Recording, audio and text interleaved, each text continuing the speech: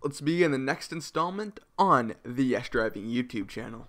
Now, the photo in front of you, it's an absolutely amazing photo. The creator did a fantastic job. The one problem slash flaw that many of these photos on the Horizon 4 subreddit is the watermark in the bottom corner or wherever the user decides to put the watermark. In this video, I'm going to show you how to take a photo without the watermark being there. So, let's get started. First things are first. So, we have to open up Forza Horizon 4. Next, we're going to pick a car that we feel is going to get a lot of upvotes. And recently, I've posted a few photos, and the ones I've noticed that have gotten a lot of upvotes are new DLC cars. So that's exactly what we're going to do.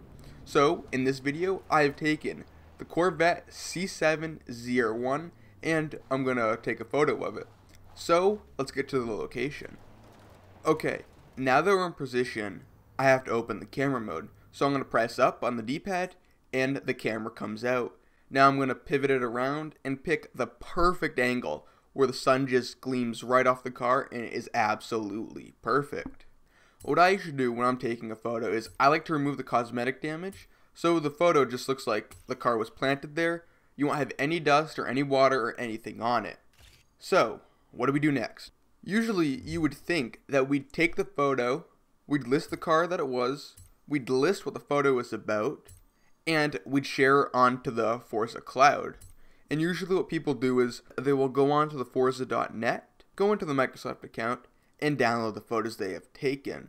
There's one fatal problem with this, and that is that the watermark is in the photo.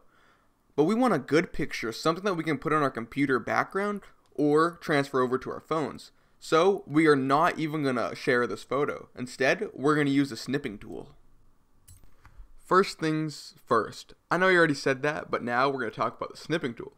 So we're going to go hit Alt and Enter on our keyboard, and when it says type to search here, or type here to search on the bottom of Windows 10, we'll type in Snipping Tool. Now a little icon will come up. All you have to do is hit New, place in the top corner where you want to take your photo, drag your entire photo to the size that you want,